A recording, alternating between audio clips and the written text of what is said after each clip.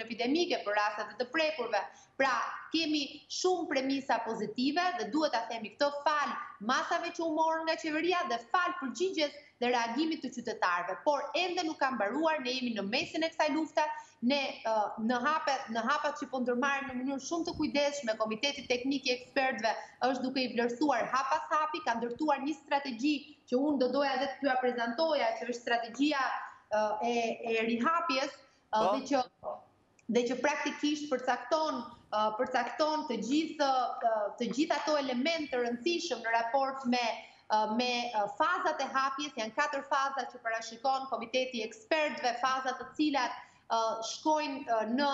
drejtimin e një hapjeje shumë të ngadaltë dhe të kujdesshme, duke vlerësuar kritere specifike, duke u bazuar në kritere të cilat janë sot, po themi, kritere universale, pasi gjithë bota ecën me këto kritere, që unë i përmenda më sipër, kurba epidemiologjike, rastet e të shtruarve, rastet e fataliteteve, dhe në këtë mënyrë ne jemi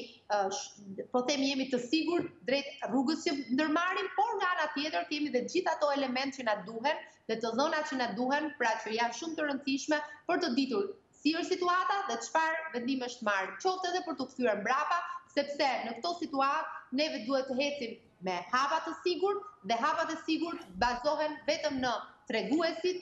shifrat edhe të gjithë pjesën që ka të bëjë me situatën pra epidemiologjike në terren. Dhe kjo pastaj na orienton ne drejt fazave të hapjes apo të rikthimit mbrapa, Po, sigurisht. Po, vetëm do doja diçka rreth këtyre 4 hapave që ju thatë, pra 4 fazave të hapjes. Nëse kemi ndonjë detaj që mund na zbuloni rreth kësaj strategjie. Për shembull, shumë shpejt është data 4 maj. Nuk e di në 4 maj çfarë pritet, sepse është thënë që do ketë një tjetër le të themi lehtësim masash në 4 maj. Fazat janë fazat të cilat praktikisht përcaktojnë linjat e një rihapjeje të kujdesshme dhe shumë të ngadalë. Po fazat nuk përcaktojnë praktikisht data specifike, por ama përcaktojnë një gjë shumë të rëndësishme, përcaktojnë një harë kohor periodik të vlerësimit të masave të hapjes së parë, që praktikisht nga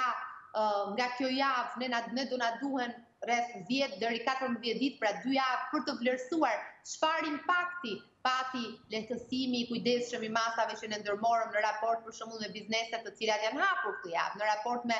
rritjen e fashës orare nga 90 minuta në 2 orë.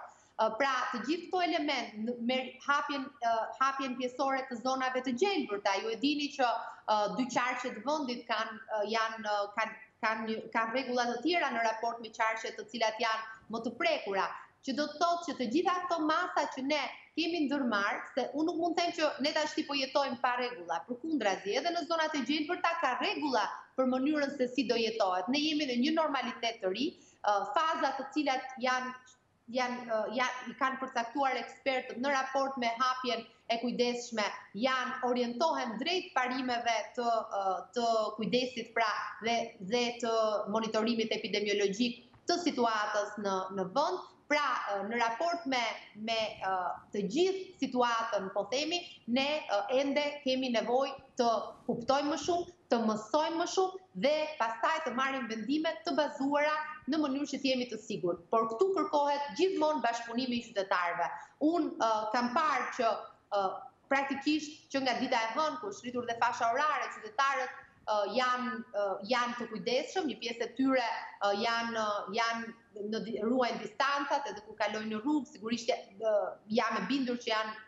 kanë marrë të gjitha ato lejet përkatëse në raport me të gjitha lejet që jepen nga portali Albania, nga deklarimet që jep Policia e Shtetit, por duhet të jemi të kujdesshëm sepse asgjë s'ka kaluar, jemi në mesin e luftës dhe kjo luftë kërkon që të ketë kujdes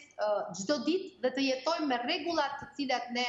i kemi vendosur në mënyrë që të mos lejojmë që ky virus të shpërndahet, sepse nëse ne do të kemi pra shpërndarje të virusit, do të ballafaqohemi me valë të tjera të cilat mund të jenë të rrezikshme qoftë për sistemin shëndetësor, po edhe për qytetarët vetë, sepse gjithë kjo luftë përkohet për shëndetin e tyre. Pra, zonja Ministre, me sa e kuptova, ne jemi në fazën e parë, le të themi, pra është ky 2 javorshi që deri në fund të javës tjetër, pra jo këtë javë, po javës tjetër paka shumë kemi këtë regjim. të shtunë të diel do jetë izolim total, paga shumë do kemi ato fashën për pensionistët dhe për... Jemi duke vlerësuar raportin e fundjavës dhe do të keni padyshim një informacion gjatë ditëve në vijim për mënyrën se si do ndiqet, por padyshim do të jemi shumë të kujdesshëm për të gjithë, po themi, skemën e qarkullimit.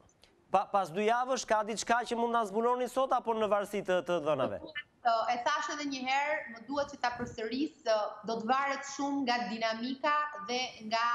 hetimi epidemiologjik dhe kurba epidemiologjike, si dhe rastet që do të kemi në spitale. Pra pa patur këtë vlerësim, neve nuk arrim dot që të marrim apo të themi që do të ndodh kjo gjë. Sigurisht plani është i qartë, por do na duhet të kemi numrat, do na duhet të kemi të dhënat në mënyrë që të jemi dhe konkret.